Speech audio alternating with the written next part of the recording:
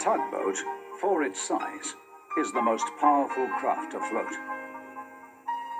And the Star Tugs are the power behind the docks and waterways that make up the big city port.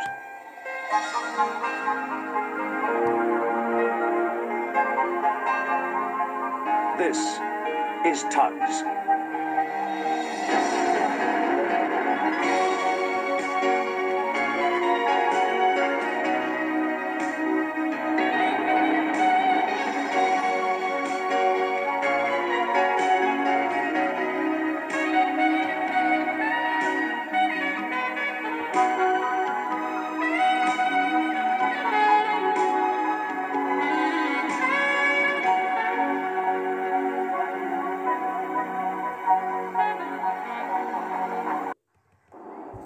Big City Port was in the grips of a strange winter. Water that was calm one moment whipped up into violent waves the next, and razor-sharp winds threw snow all around. The tugboats had to weather it. After all, the work wouldn't do itself. On a grey evening, I remember, Zack found himself floating out in the estuary. The Z-stacks were busy in the port, but Zoran had ordered him to the harbour mouth in case any ships needed a tow. Anyone would think he was getting. Oh well. At least he knows to leave the big work to a proper tug. Apparently, no ships lay on the horizon. If only there was work out there. Seemingly, out of nowhere, a silhouette of a ship appeared not far away. Strange. But I didn't see it in the dark. He floated towards the ship. Strangely, the further he sailed out, the quieter the wind became, as if being silenced. Ahoy! Looking to get in it? It turned out to be a tramp steamer, an old one at that. Its hull was dented and scratched, groaning as it bobbed in the water. Ice clung to its rusty rails, and its face was tinged blue. Rough journey. Please help me. Won't be cheap. Big thing like you. Only one of me. Not to mention all the damage on you. Got cost a pretty penny.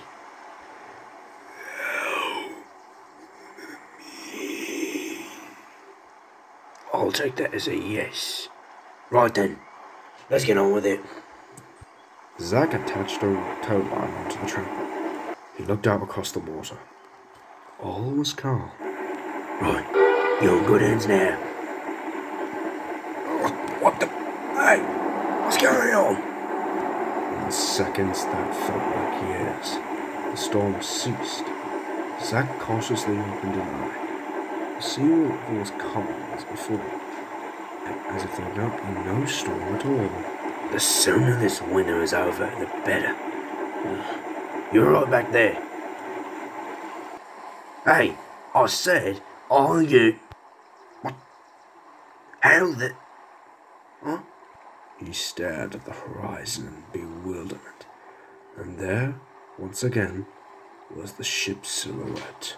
That's, powerful wind, I suppose. Zack steamed out to the ship.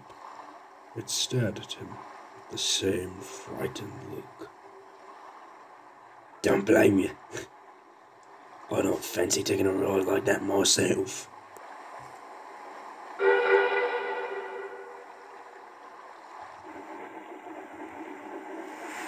Again, and more violent than before, the wind and snow swirled around him like a hurricane.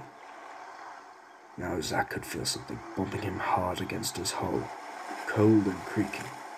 He didn't dare open his eyes. Oh, not that he could see anyway, but it felt like ice. Ouch! What's the big deal, huh? Zack cracked his eyes open again. There was no snow or wind. He looked at the water around him and found no trace of ice. Stranger still, his hull was completely unharmed. The mysterious ship was out in the distance. The cold suddenly became unbearable, and Zack's engine began steaming in anger. Is someone playing a joke on me? Right, enough of this. That ship is coming with me, even if it takes me all night. It'll be more salvage if it's the last thing I do. Not worth the fight. I'd let this one go, my darling. It was Hercules, returning from an ocean-going contract. Ugh, none of your concern, Star. You may be bigger, but it's finders keepers.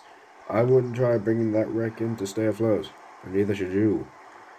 You'll drive yourself mad. And why is that? That ship is not of this world. Pah! Can't drive me away that easily. Oldest trick in the book.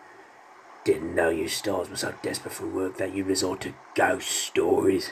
I don't believe in ghosts, sweetheart.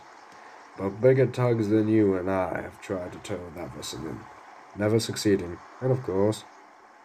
But Al said you've already gathered that. Oi, not my fault. It's the weather. What weather? It's calm as a clam, and yet, when you're near that ship... Alright then, go on. What do you know? No one knows for certain. The story goes that, long ago, it became mirrored in heavy ice during the winter storm. Damaged and stranded, it was abandoned by its crew. When they came back to salvage it, they found nothing. It was assumed, of course, that it sunk, but it just kept appearing out at sea, ever damaged, begging for someone to help it set it free. Of course, I've tried to help it once. No one was tug will ignore a distress call. You've seen the liners I towed. That ship was a dinghy by comparison. No amount of strength in the world could bring that jumper in. Something always goes wrong, and every time it does, that ship gets further and further away, taunting and baiting you to try again.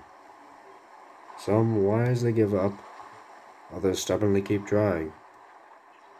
But that mad desire to succeed only leads them to Davy Jones's locker. Zack gulped, though he tried to hide it from Hercules. But I don't fancy having to tow Captain Zero. You'll need a new arbor tug. You might as well make your home here in the estuary. Toodaloo, my dear. Zack looked back towards the tramper. It sat motionless, a rising moon a backdrop to its eerie silhouette. To Zack, the sounds of ice hitting steel echoed in the distance, and the wind seemed to carry faint cries for help. Oh, forget it. Probably not worth that much as salvage anyway. Zack floated back into the boat, following Hercules. The ship stayed where it was, floating aimlessly in the silent sea, though it didn't stay silent for long. Where's that old Zack? I told him to bring in ships. Zorn looked over the horizon and spotted the waiting ship. He's lost. Captain Zhao will be pleased with the salvage money that wreck brings in. I wonder if Zorn will ever come to his senses like Zack. Don't you?